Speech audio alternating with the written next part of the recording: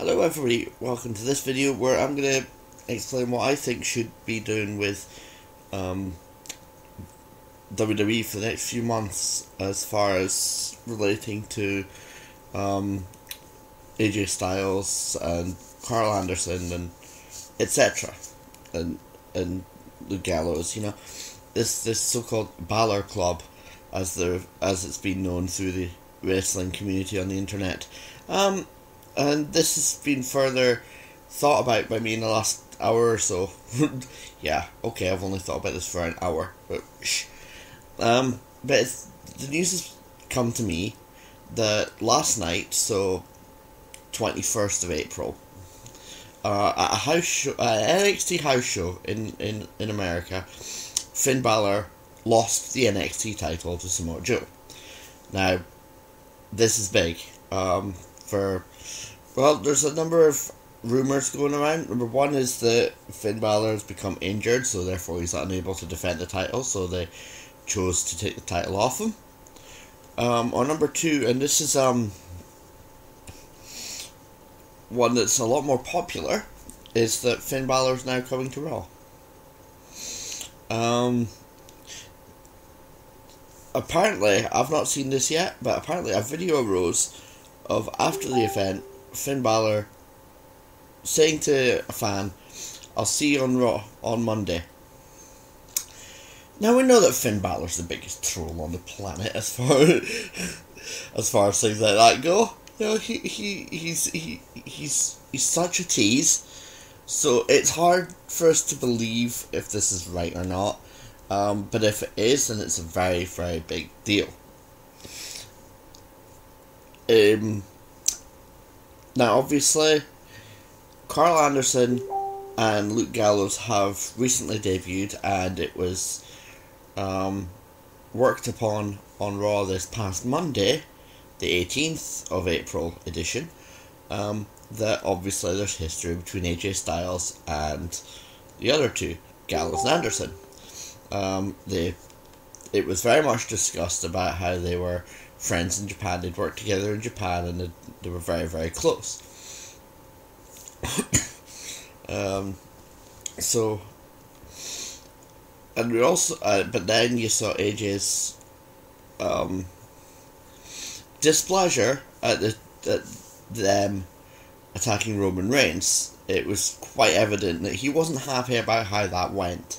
Now, obviously, that could be a ruse, and it could lead to something happening at Payback. And then with this happening, with Finn Balor making these statements, one could argue that he can come to Raw. They could also work upon his friendship with Gallows and Anderson. I do believe they've said multiple times that not on air, obviously, because why would they? that Balor and Anderson are in fact best friends. So that can be worked upon, Now, what I want to see happen, right, is for there to be sort of a face-off between AJ and Finn Balor for control of Balor Club. Obviously, both of them have been leaders of Bullet Club in Japan. And it would be good if we could have some fantastic matches between both of them for who gets to be the leader of Balor Club. Honestly, I can't say which I prefer to be the leader of the club.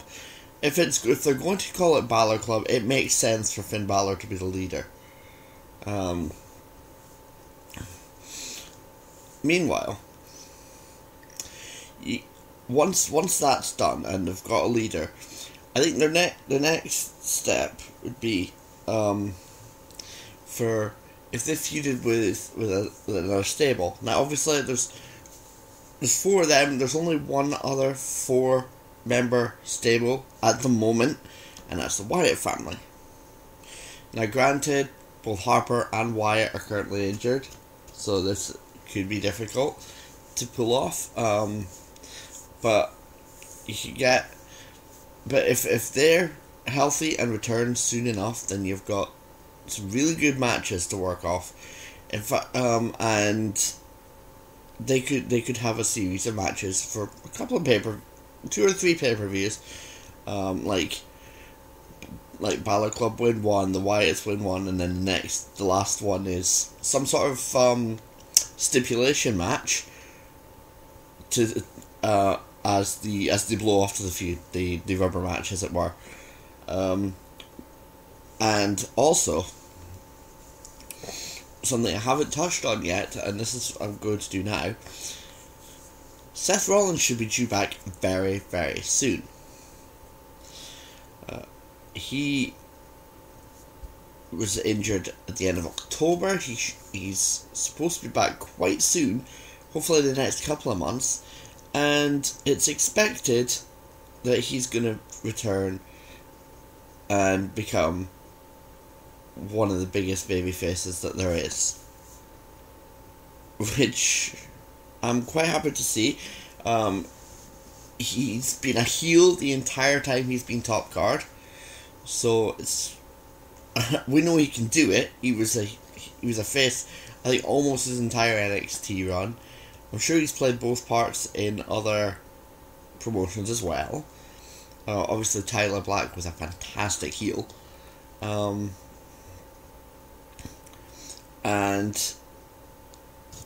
But yeah, he's going to come back as a babyface, and I think he's going to want to try and make amends with Dean Ambrose and Roman Reigns. It's not going to be an easy task. Obviously, there's a lot of bad blood between all of them. Obviously, not so much. Obviously, there's no bad blood. Roman and Dean, they're tight like bros. But obviously, those two both have reasons to doubt the sincerity of Seth Rollins, shall we say. I think it might be a lot easier for Roman to come around. He never really had a lot of trouble with Seth, to be honest. But Dean, he's going to be the tough nut to crack. Obviously, you think of everything that's happened over time since the Shield broke up. They've had... I mean, now, obviously, that was 2014, so that's 2 years ago that the Shield broke up. And so they've spent more time apart now than they did as a unit. And obviously, they had the feud. They had the first feud. They had Money in the Bank, where Seth cost Dean the Money in the Bank briefcase and took it for himself.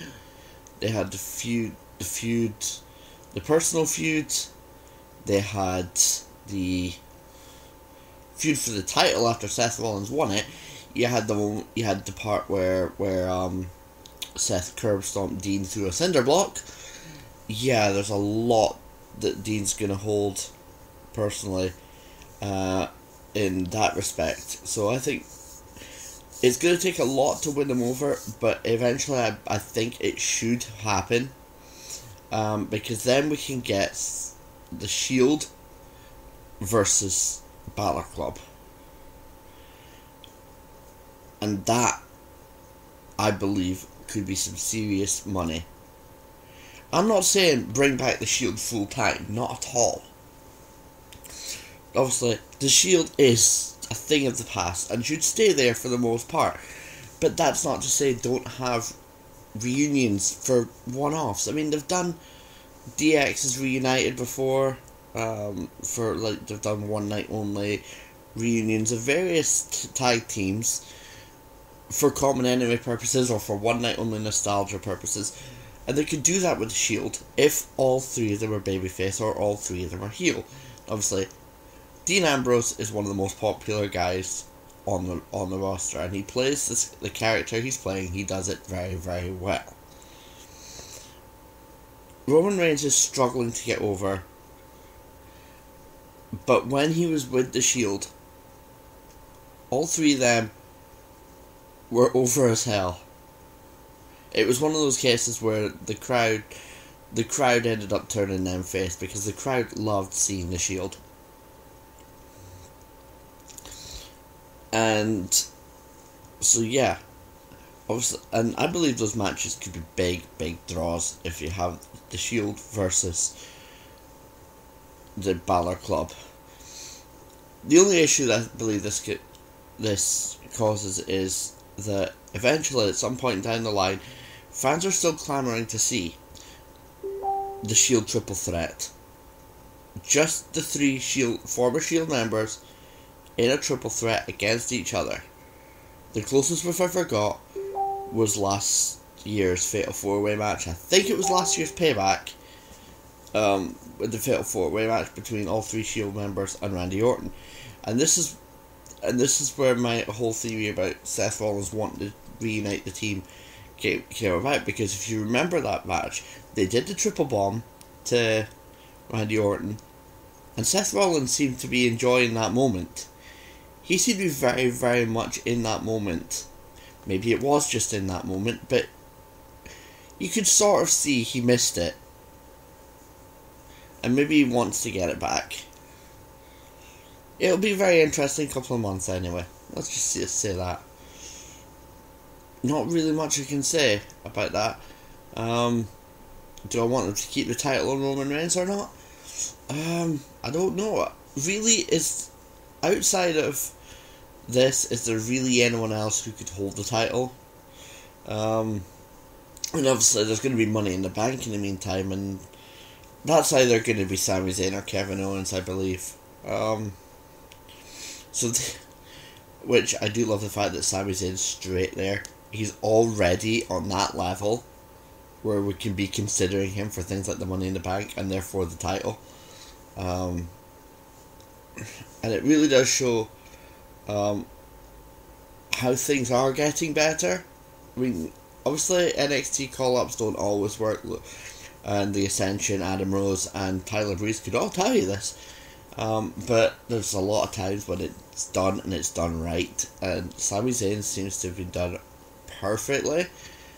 Like I said, he's already in these high profile matches every week. He might not win them, but we're at this point where the matches he's having this early in his main roster career, it doesn't matter if he loses them. He's still getting that exposure. And they could use the fact that he's losing and retain this underground underdog thing that he's always had. The same as it was in NXT. You remember, he won the title off of Neville, and he'd said that if he couldn't win that match, he was going to retire, because he was always this underdog who nobody believed could get it done. So they should maybe they could keep doing that.